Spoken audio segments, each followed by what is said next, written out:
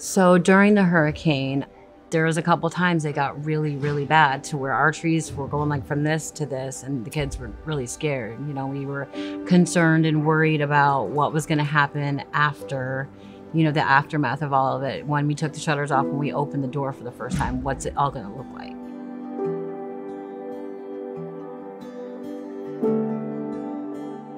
Directly after the storm, we knew we couldn't stay at our house at that point.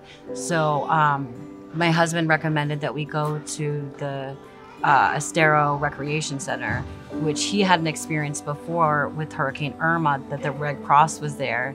And so he told me about that, and I was like, okay, let's go. I'd never been to a shelter before, so I was a little nervous because what you see on TV, but it was nothing like that. It was so much different because of the American Red Cross. It's really amazing. There's no other way for me to use except for the love that the American Red Cross has really showed us and showed our whole family since the moment we got here. So the American Red Cross came in and we were actually laying down, and they just assumed take over the kids area and started playing with all the kids.